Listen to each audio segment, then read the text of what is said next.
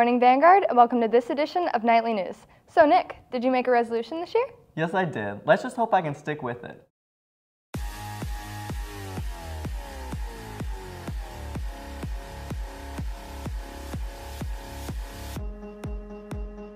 This is Student Code, where we break down the rights and wrongs of high school. On this episode, we check in on some of our own students' New Year's resolutions. Yes, I did have a New Year's resolution. Actually, it's coming close to summertime, I'm graduating, so thought I'd work on the pumps, maybe start hitting the gym a little bit. As you can tell, a little skinny, but we're getting there. Just started going to the gym. I feel like I always start the year with New Year's resolutions and then I forget about them after like 2 weeks. I tried to keep my New Year's resolutions to a minimum because I have like a proclivity for disappointing myself. I just feel like everyone's all like, oh, new year, new me, blah, blah, blah, blah. And I'm just like, whatever, you're just gonna end up doing the same thing you've done before. No one really changes in the new year. I think they're good if you can stick to them, but I think some people, they focus so hard on them and then they are mad at themselves because they don't follow through with it. I think it should just be something that you try to do, but if you don't, better luck next time. Having New Year's resolutions, it really helps the whole gym business. They get so many people signing up the first month, so they're good for that. I don't really think they matter, honestly, that much, because a lot of people end up not following through with their New Year's Eve resolutions and everything. I feel like if you can keep them, then they're really good because you're trying to like a new outlook on life with the new year. Not me, but everybody else. I wanted to stop drinking Diet Coke, and then I was it was 11:59. I was like, no more Diet Coke, and then it was 12:03, and I was like. One year I actually wanted to gain more weight, so I used to buy dozens of donuts and stuff and just eat them, and people were like, why don't you just work out? I'm like, I'm too lazy for that, no. My mom always every year she's like, oh, we're gonna eat healthier, and then we have 1 month where it's a bunch of healthy food, and then the next month it's slightly less healthy, but still it's tasty again. After January it gets better. My mom banned me from chocolate.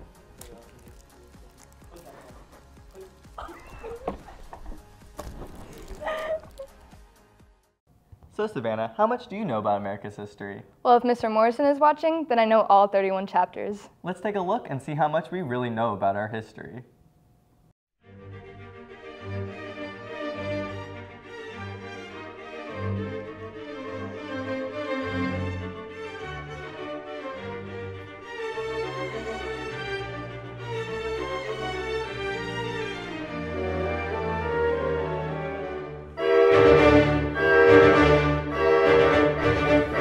So, on what day was America founded?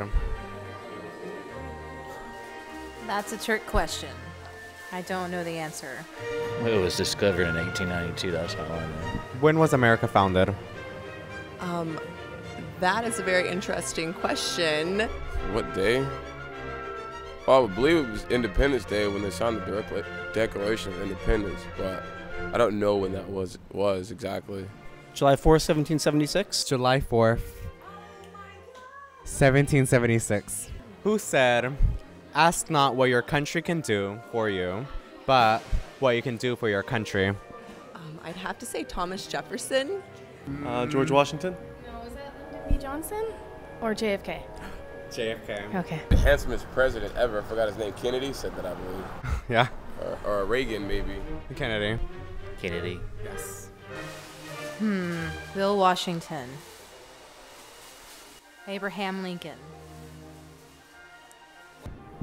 You did. JFK. Yeah, right? that's what I was going to say. Oh my God. Good job. I was like, who's that guy?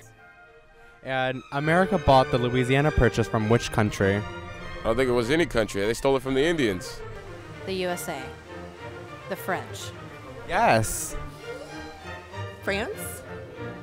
France. France. What are the first 3 words in the U.S. Constitution? We are the people. We the people. We the people. Sorry. That's fine. Oh, wow.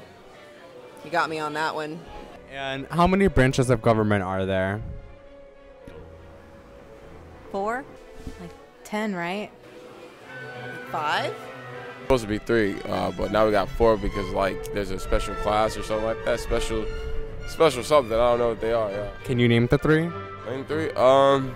Supreme. Like the Senate. The House. The executive branch, the judicial branch, and the legislative branch. So, what is the national anthem?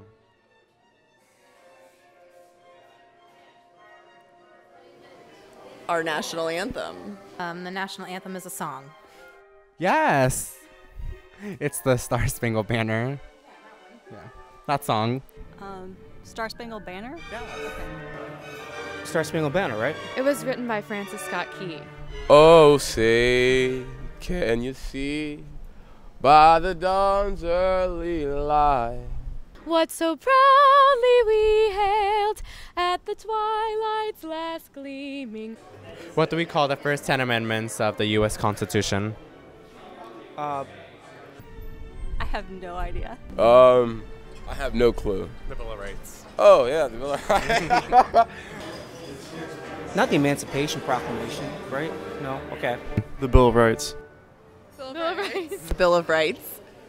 Good job. The Bill of Rights. Woo! Yes. It's all coming back now. It's all coming back, is it? Oh, right. And I'm in a 98 U.S. history too, so I don't remember those, huh? Well, it's time for our commercial break. Don't go away, we'll be right back.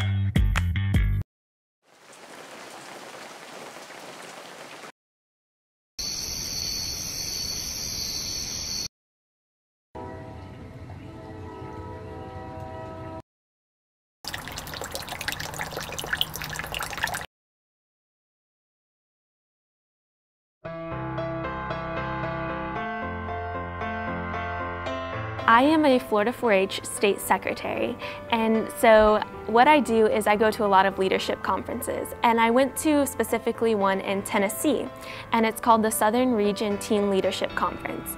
And basically 4-H groups from all over the South come together in Tennessee, and we talk about what we've been doing in our states. And so the president of Kentucky came up and talked to me about how he had been working with this thing called Soul Hope, and it kind of blossomed into this idea.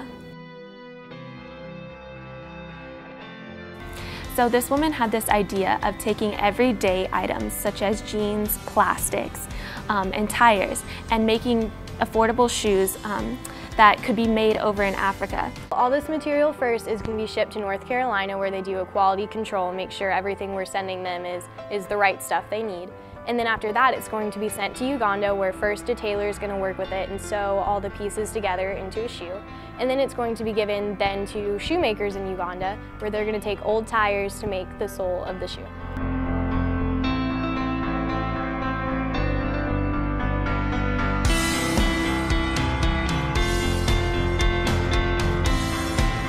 The Vanguard student body can get involved. You can bring your safety pins and milk jugs and jeans, bring them all to Mr. Albon's room, and that would be a great help.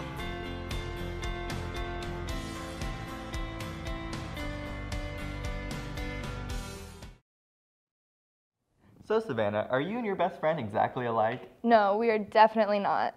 Jordan Brown brings us the first episode of a new interview series, Opposites Attract. I'm Morgan, and I'm 5'1". I'm Madison, and I'm 6 feet tall. Yeah, hugging is kind of uncomfortable. It's really uncomfortable when I hug a lot of short people, so I bet my hugs. Yeah. I have to either stretch up or like go down to her stomach, and it doesn't really work either way. I wish that I was a little bit taller, just so that I was normal height. Not Madison height, definitely, but normal height would be good. See, normal to me is, I mean, what is normal? Because like this has always been the height that I've been. I've kind of accepted that I'm this height, and yes, I have to order pants online, and yes, people will always ask me if I play volleyball. I can always give Morgan piggyback rides, but I can promise you the same does not work vice versa. Yeah, I can't pick her up at all. I'm like a little bug compared to you. I don't think that our height affects our friendship or our view of each other at all, because we just know each other as people. The first thing I recognized about Morgan when I first met her was her height, because obviously she is rather petite. But as I've, become friends with her, I don't remember our height difference unless someone points it out. Yes, I have been mistaken for her mother in public. I'm gonna make a really cheesy metaphor and say, like, in terms of height, we both definitely have a different perspective on things. I think I sometimes forget how tall I am and how intimidating I can be as a person, and Morgan kind of softens that a little bit. I don't know. Morgan is definitely someone that I trust a lot, and I don't know. I don't know what I'd do without you. Yeah, I feel the same. Eminem. Well, that's all we have for this week, Vanguard. Be sure to check us out on Facebook, Instagram, and Twitter for all of our latest updates. Have a happy Thursday.